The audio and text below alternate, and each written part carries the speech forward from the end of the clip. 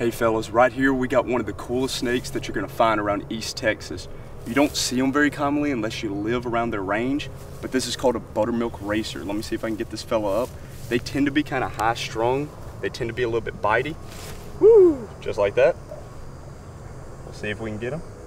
You can see also they have big eyes, so they're able to watch things very well. You can see, I mean, he's extremely alert. He's watching my right hand when it moves down, my left hand when it moves down.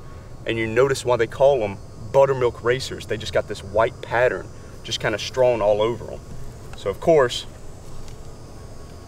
he's gonna try and defend himself because right now he thinks I'm gonna try and eat him. So let's see if we can get him up. Oh, look at him watching my hand.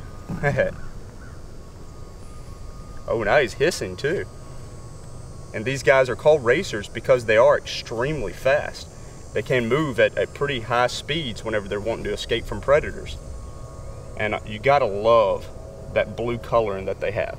So, cool thing about them is that they can be variable, highly variable in all their different colors. So they can go from just like a straight blue ground color with just a few mottled white speckles, or you can go to this guy who's a high white. And the high white to me is just extremely gorgeous. I mean, I think they're so daggum pretty whenever they are this high white like this. But they have tend to have kind of like a pointed snout because they are primarily rodent, mice, rat, and lizard eaters. They can just shoot after a lizard like green anoles or any of the skinks that live around these fields where they're found. And this is where I most commonly find them, is these dense fields like this right on the edge of other habitats. So you can see we got this forest right here behind us, and this is extremely common for Buttermilk Racers to be found here. I also find a lot around the San Jacinto River. It's like they have a good population just kind of stored up right there. And you'll hear most commonly about these guys being seen running across golf courses. But like I said, extremely fast snakes. They're definitely known for their speed, and in my opinion, they're known for their color. Like it's hard to find a racer that is as pretty as this guy. I mean, these fellas are just absolutely gorgeous snakes. And you see him right now, he's just checking me out, making sure that I'm not gonna hurt him as he sees I'm not a threat. And you can see this is also a decent size one. She's roughly around 3 feet, and that's what you'll find them most common as, is around 3 to 5 feet.